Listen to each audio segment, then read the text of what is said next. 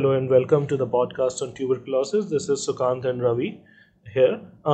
In this podcast, we'll be discussing about the deadly disease of tuberculosis in very layman terms. So the first half of this series is not going to be technical. So our scientific friends should consider our apology in advance for not being very detailed, very thorough. The idea is to make public aware on what is tuberculosis, how it can be fought, how this thing which has been going on for millennia, how do we plan to control it.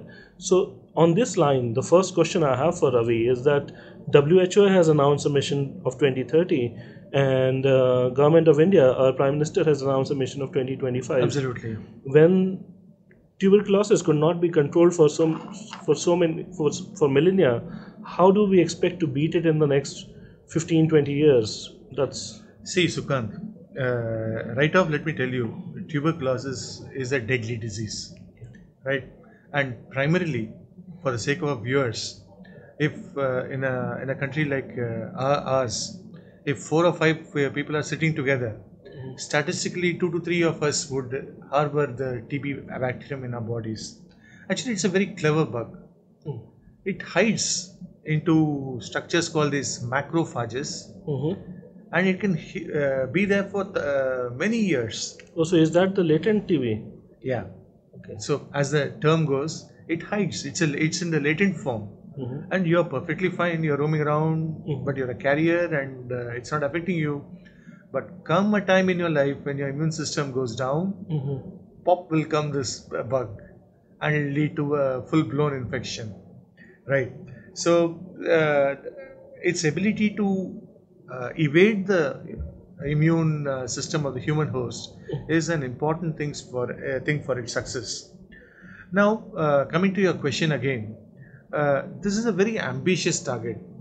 I would say even set by the World Health Organization.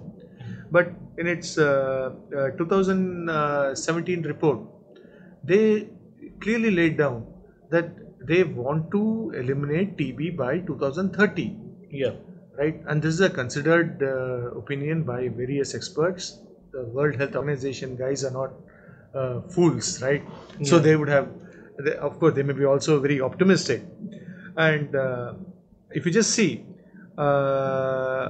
in terms of the number of people who have been affected by TB, let's say, according to the data of 2015, there were 4.75 million cases of TB. And more than 8 lakh people died due to TB plus HIV and all included. See, there's this co-infection with TB and HIV again is a big problem. Yeah. Because as you know, HIV decreases the immune system, and this being opportunistic simply comes up.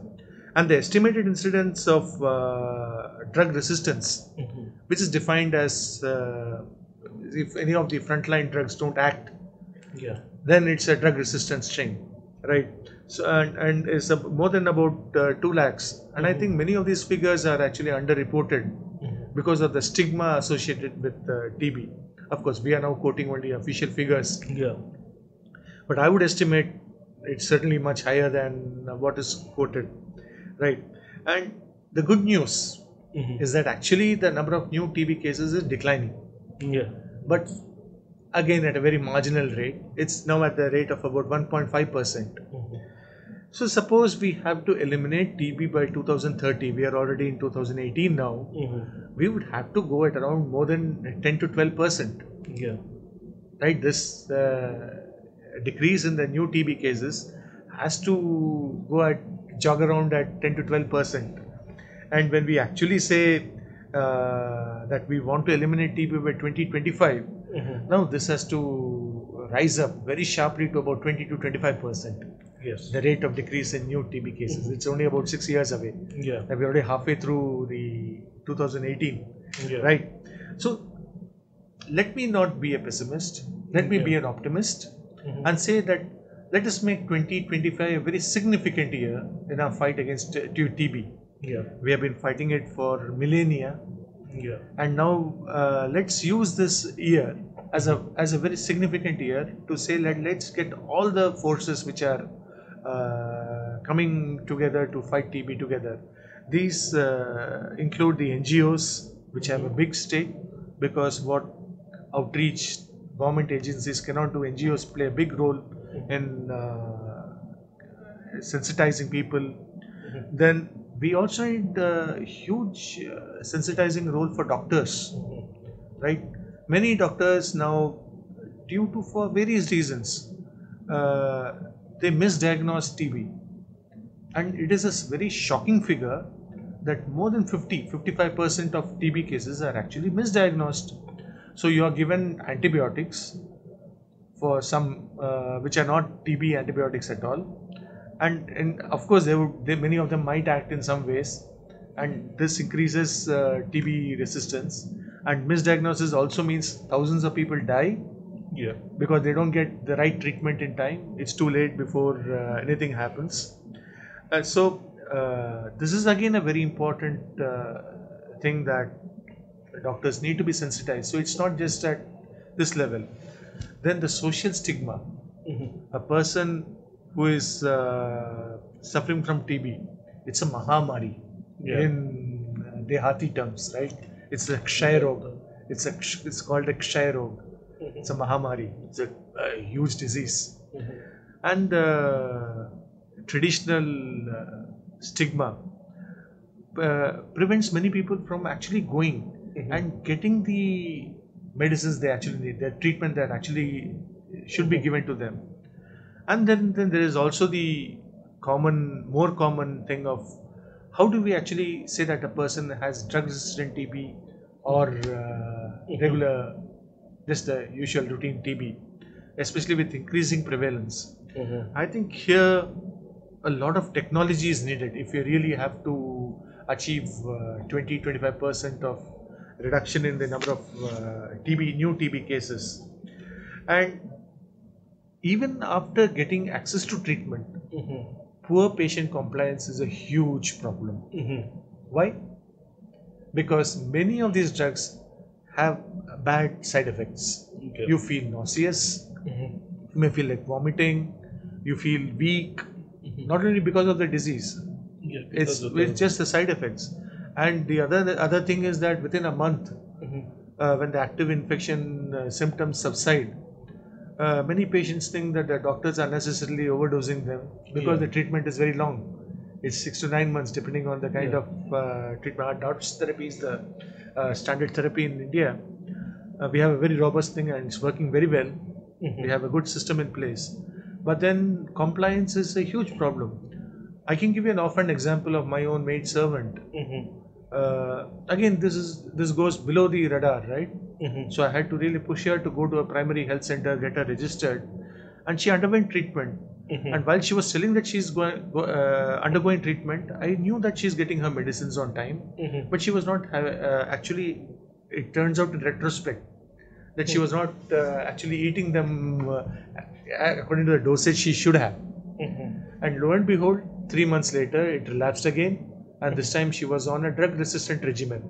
So it is not. So it's like once you get to a center, often the best advice is given to you, but you need to follow it up. So now I come back to my point about using technology. So if you really have to achieve that 2025 target and make it a significant year in our fight against TB, we really have to use technology like artificial intelligence. You may ask why. Right? Now you're the expert. Come on. No, I see the smile on your face and you're already bursting with ideas. Right?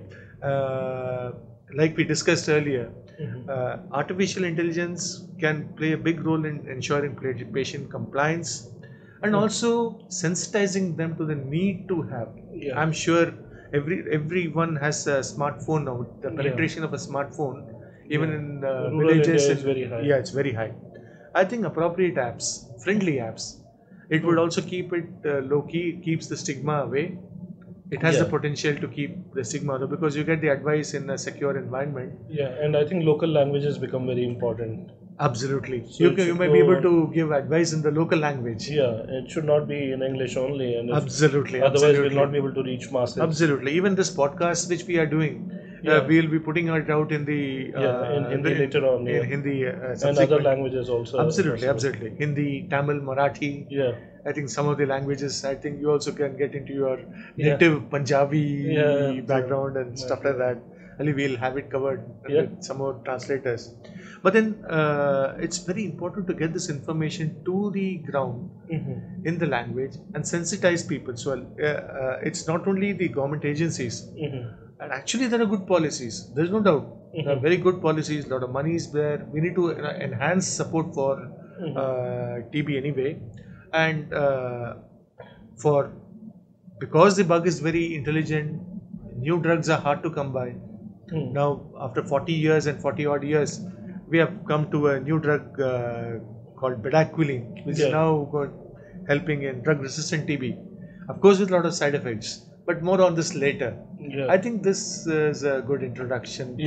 So, Ravi, thanks a lot for very informative podcast. I mean, essentially, if I have to summarize, it will not just be about drug discovery, it will be about awareness, it will be taking care of supply chain, it will be having the right government programs, it will be about patient compliance. So, we'll see you in the next episode. We hope you listen to our podcast on beating tuberculosis next time. Yeah, welcome and thanks for listening. Bye.